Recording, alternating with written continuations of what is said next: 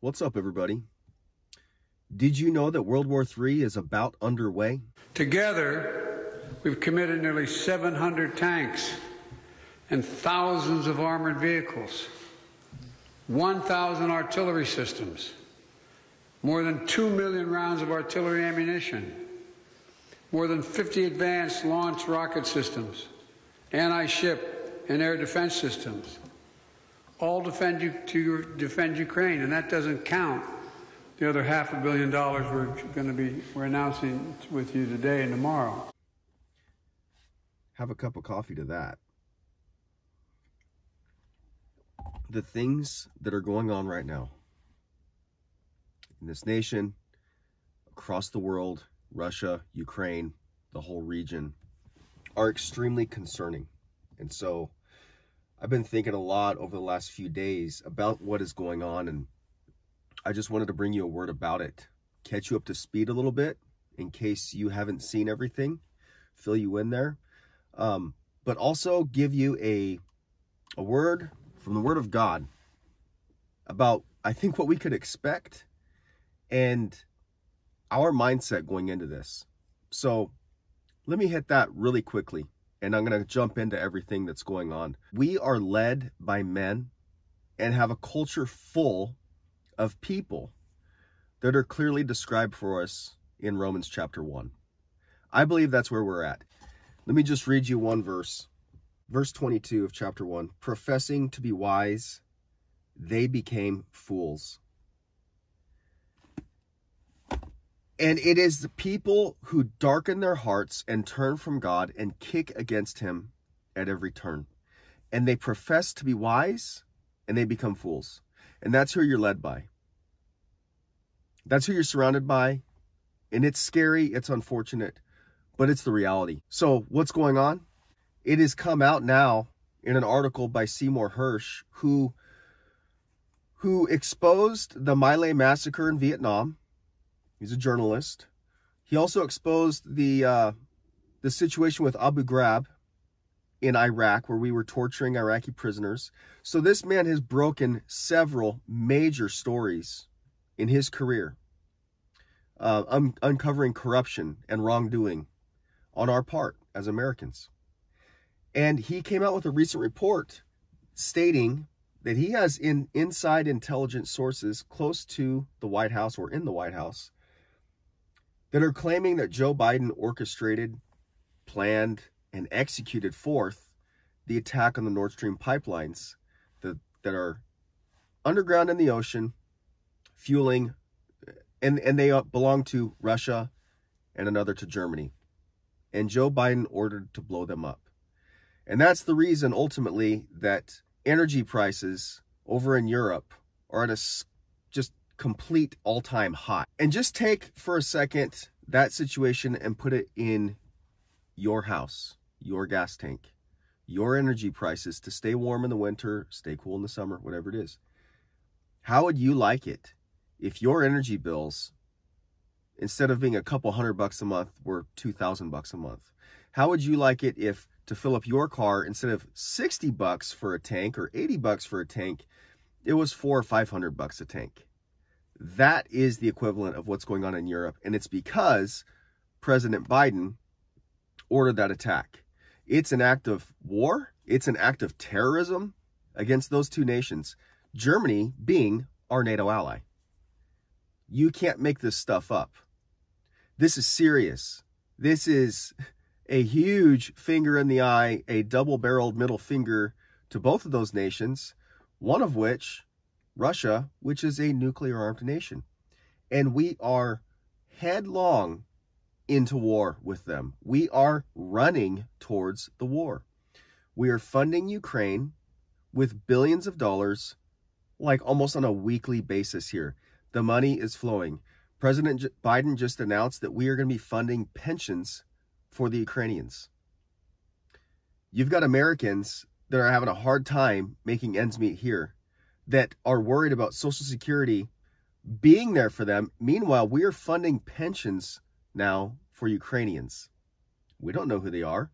We don't know what work they've done. Professing to be wise, they became fools.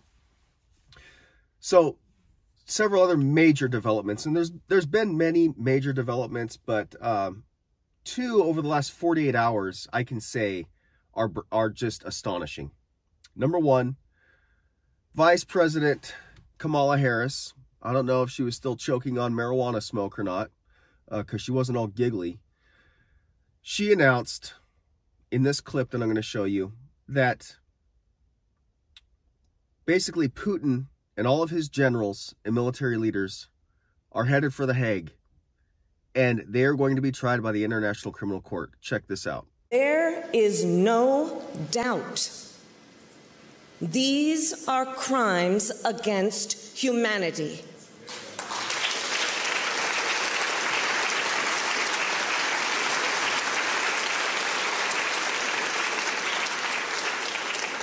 The United States has formally determined that Russia has committed crimes against humanity.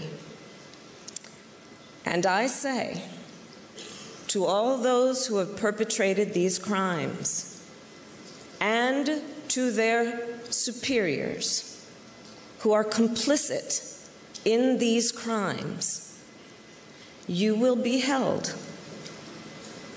to account.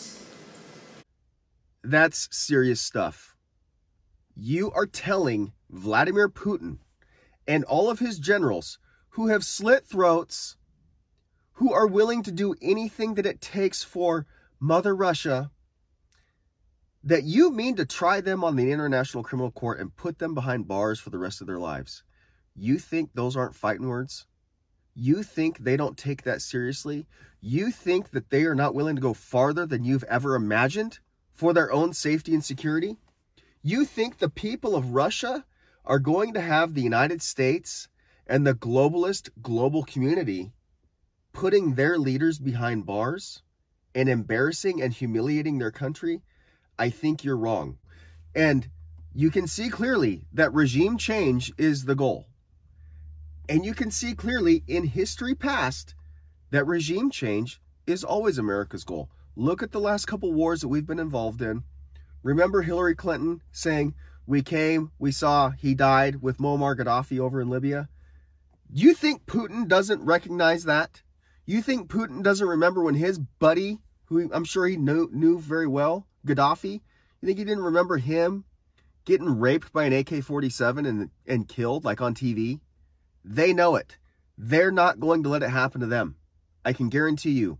That is the number one strongest country with thousands of nuclear weapons. They're not to be screwed with. And we have Sesame Street leading our country right now.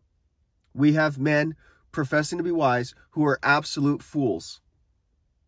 The second thing is Joe Biden just made this unannounced, unplanned trip over to Kyiv, or Kiev, as we always used to say, and met with Volodymyr Zelensky, everybody's favorite wartime president, skivvy shirt wearing, olive drab wearing military commander, who is a giant joke and a hoax.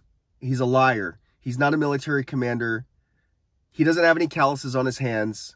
He has no freaking clue what he's doing except raking in billions of dollars for himself and his buddies. Everything is an act. And President Biden pledged to him, in front of everybody, that the United States is with them all the way until the end, no matter what. Astounding.